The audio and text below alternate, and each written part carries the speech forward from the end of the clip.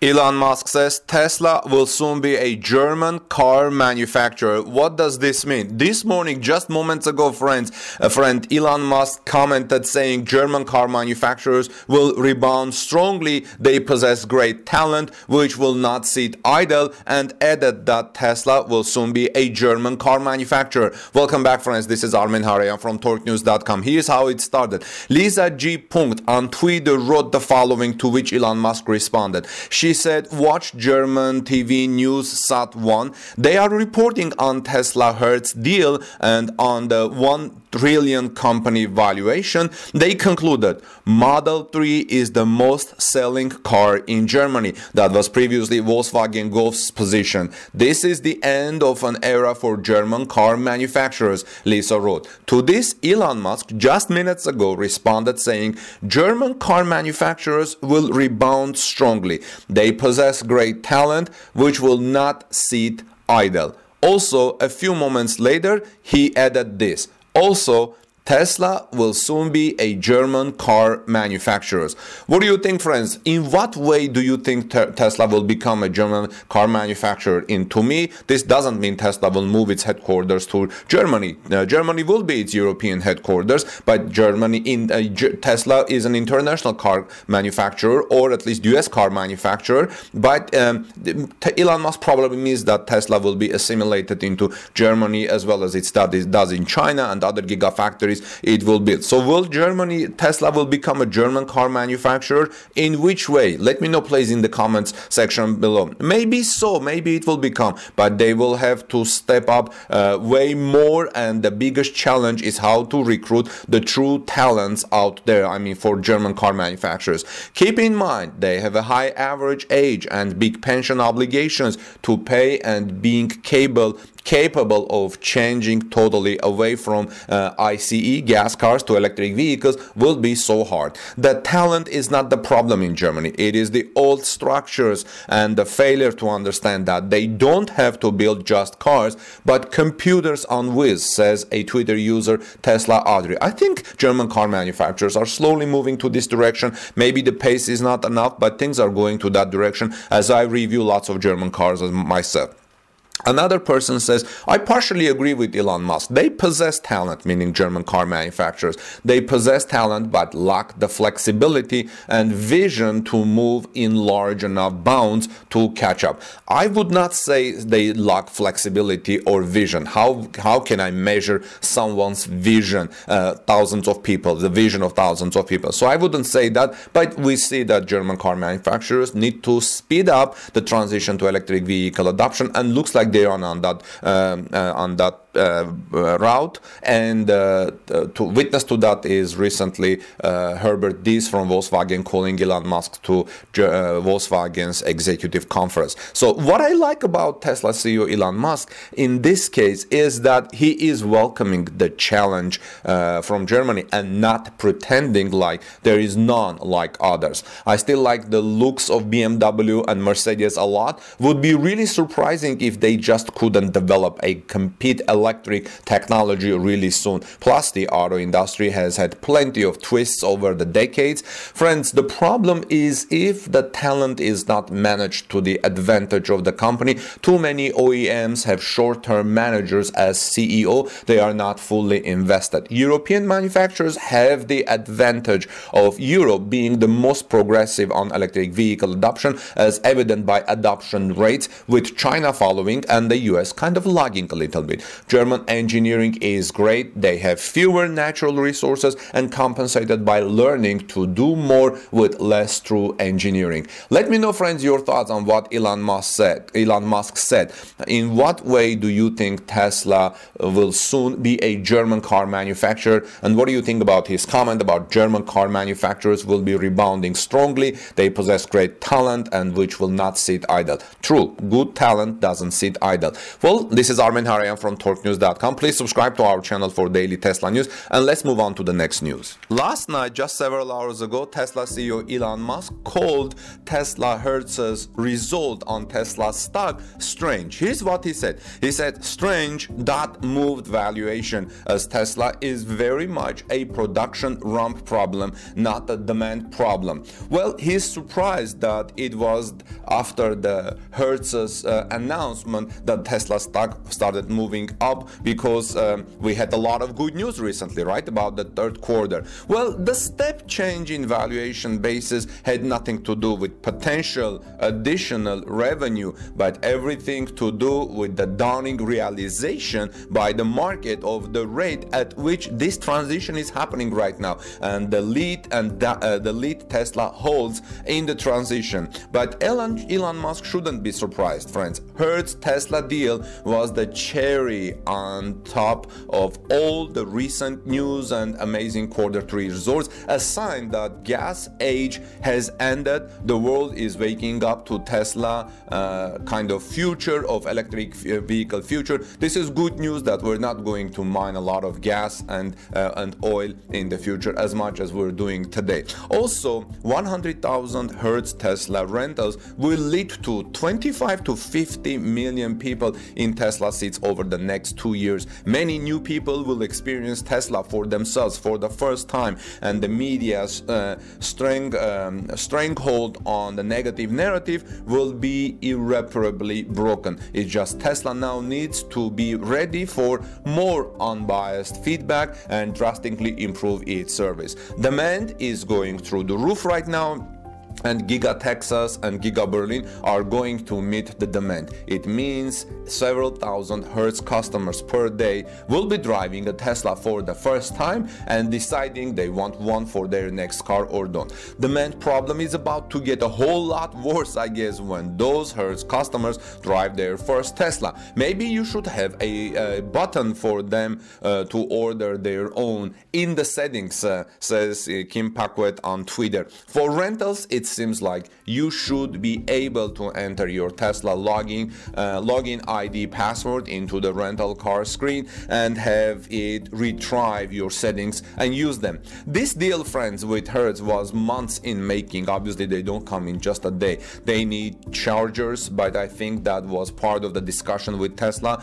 Chances are they have full self-driving, but the use would not be used till level 3 is in use and only temporarily as a rental future. Hertz made a great move here because they have a 500,000 vehicle fleet. The Model 3 come with LFP battery pack. Few repairs and cost of charging will be huge profit for Hertz and also for Tesla. Hertz wants all their cars by next year, not a decade from now. If they don't get them, are they going to wait or move on to the next manufacturer who helps them tick the green box? Let me know, friends. What are your thoughts, and what do you expect from this deal? Today I'm planning to contact other car rental companies and ask about their electrification plans to electrify their fleet. So once I get some feedback from them, I will let you know in my next report. So please subscribe to our channel for daily Tesla and electric vehicle news, breaking news stories. And now let's go on to the next move. This is Armin Harayan from TorqueNews.com. After announcing the news about purchasing Tesla vehicles, Hertz has released 3 ads this morning, friends. Earlier we thought there was only one ad, but looks like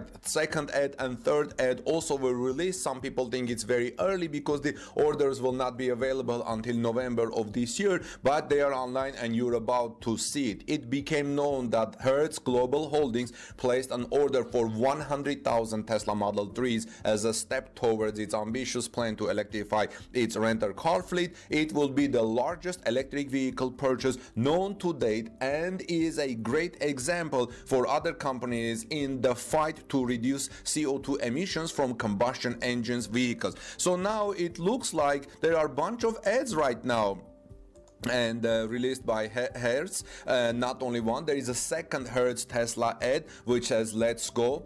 One is 15-minute spot, another one is also 15-minute spot, and the third one is 30-minute I'm sorry, not minutes, second spots, and you're about to see it. Let's take a look at them together and talk about this. So you want EVs, you have come to the right place. Is that Tom Brady? Yeah, comes in to recharge, get software updates, you know. Let's go. Let's go, Toast. When life has you playing hurry up, Let's go.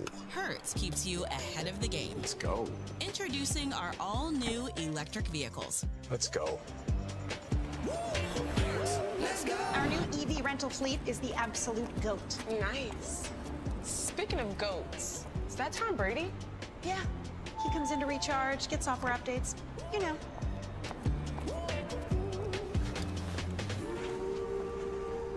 Same time next week? You got it. Cool. Let's go.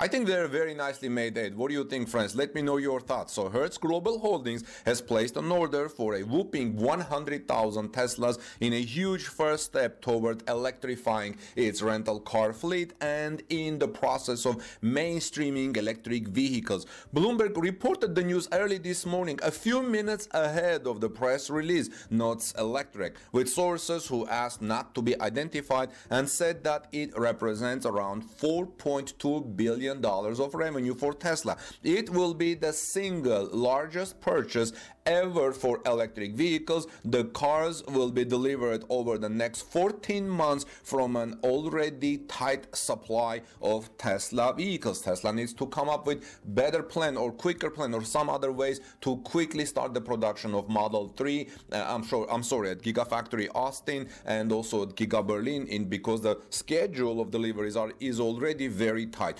Bloomberg points out that the cost of the order implies that Hertz is paying list prices for the Teslas and is thus not getting a discount for its large order, which car rental companies usually get from car makers. Tesla Model 3s will be available to rent at Hertz locations in major US markets and parts of Europe starting in early November, according to the source. Customers will of course have access to superchargers, and Hertz is also building its own charging infrastructure, as I said before. So here's what Bloomberg writes. Bloomberg says the electrification plan, which eventually will encompass almost all of Hertz's 500,000 cars and trucks worldwide, is the company's first big initiative since emerging from bankruptcy in June, and it signals that Hertz's new owner, Knighthead Capital Management and Certares Management, are intent on shaking up an industry dominated by a handful of large players who are typically slow to change. Now, what's interesting about this, friends, and I want to bring it to your attention. First of all, the ads look very good in my opinion. What do you think? Let me know your thoughts in the comments. But this is going to further speed up the electric vehicle adoption by the general public. Let's say John goes from New York to Los Angeles and for a business trip, and John has never had electric vehicle in his life and has never tried electric vehicle, never tried. He goes there and he sees Tesla available at Hertz car rental, and whether willingly or reluctantly, John decides to rent a Tesla. He likes the experience, and all of a sudden Tesla is in his mind, and this will speed up the transition of electric vehicle adoption in my opinion. So what do you think about that that ad? In a quick turnaround due to the high demand for rental cars, Hertz officially emerged from bankruptcy on June 30th, which allowed it to shed more than $5 billion of debt. The bankruptcy was because of the virus situation and because people were not traveling for business not much, and there was no rental very much. Now, Electric thinks this is a huge win for Tesla and electric vehicles in general. I agree with this. Getting bottoms in seats will speed adoption. Electric says it's interesting to see Hertz interim CEO Mark Fields leading the charge here, since Fields was ousted from Ford a few years back, largely for not modernizing the company and preparing properly for the onslaught of electric vehicles. It's also a big win for Hertz, since we, and I assume most Tesla owners, will look there first when renting cars. I'm going to assume that they won't expect to return the cars charged and hope they don't charge some recharging fee akin to like $9.99. They charge for gas if you don't return the car full. So I don't know, because then how are you, let's say you are in a busy trip, you don't have time, you can't charge it in 5 minutes, you need more time. But I think the situation may change once we have our cars charged at a faster speed. So in one of the ads, Tom Brady he is an electric vehicle guy and has been driving an electric vehicle for years. His celebrity will reach many of the middle American folks who have not caught the electric vehicle bug yet. This is a big mainstreaming moment. The other big thing to consider is how this is going to affect the supply of Model 3s. Tesla already can't make enough cars and is currently at a 1 million car per year run rate. However, assuming Austin and Berlin Gigafactories get online soon, the car maker should be able to cover this extra demand in stride over the next year and 2 months. But that's really just the start. We have to assume that other rental car agencies will have to buy in to keep it up. Nothing but upside here.